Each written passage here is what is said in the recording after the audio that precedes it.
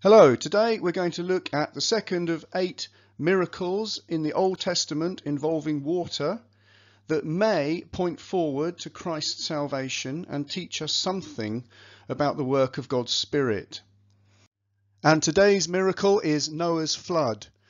Please note that this is just a reflection and a musing, if you like. You need not accept everything in this video. It's more of a reflection and designed to get us thinking.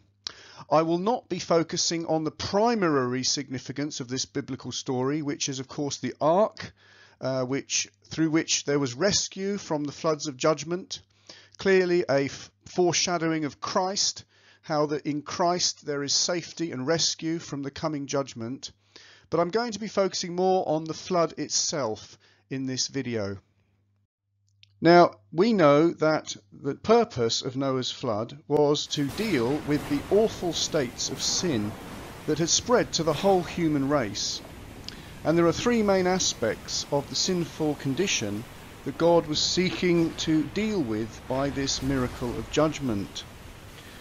We read first of all that a very strange verse in Genesis 6 verse 4, which says, "The sons of God went to the daughters of humans and had children by them. They were the heroes of old, men of renown." Now, we don't know what these verses really mean. There are many different theories. Some have thought that the sons of God could refer to angelic possession, people being possessed by demonic powers and demonic interference.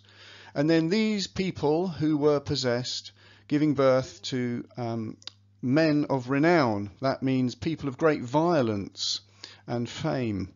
And the earth was very violent at that time. We don't know exactly what these verses mean, but we do know that the earth was very violent in God's sight. A second reason or thing that God wanted to deal with was that he saw how great the wickedness of the human race had become on the earth, and that every inclination of the thoughts of the human heart was only evil all the time. Sin had reached a level where it was the only obsession of the human race. Sin is addictive and obsessive. Even today, lust for money, sex and pleasure through substance abuse, alcohol, drugs, tobacco, or mental stimulation, videos, magazines, the internet, can be a dangerous drift. And there is a need for the power of God to cut deep into the human heart and set us free from inner obsessive sins.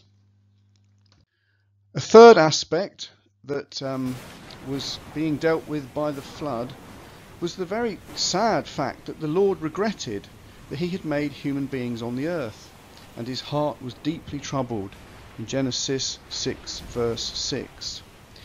God had put a question mark over the right of human beings to keep on living in a life of sin. Now, what could this flood mean? Obviously, it was simply an act of judgment.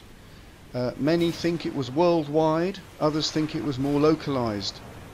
But whatever it means, some have thought it could point forward to God's work of the Holy Spirit through Christ. When a man or a woman receives the Holy Spirit will wipe out the devil's interference in that life. That does not mean that people will never be troubled by the enemy, but the devil's foothold or stronghold in the life will be drowned out. God drowns the work of Satan in the soul as he got rid of those old men of renown. Also, the receiving of the Holy Spirit, or the baptism in the Holy Spirit, if you like, delivers us from obsessive addictions.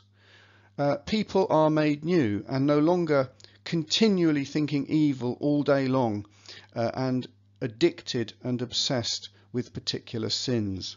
And thirdly, when the Holy Spirit comes, a person no longer has that question mark over their life that they can continue to live forever in sin, but they are put right with God, and heaven is put within them to prepare for when they die.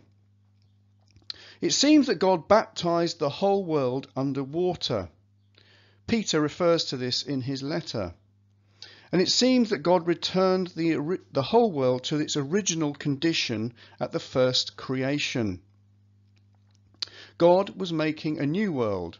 It only lasted for a while in the days of Noah, but it is a symbol that points forward to God's new creation. So to conclude, some think that the flood of Noah is a foretaste of pointing forward to the filling and receiving of the Holy Spirit, where God drowns the work of Satan and sin in the soul and begins to make us into a new creation and a new person.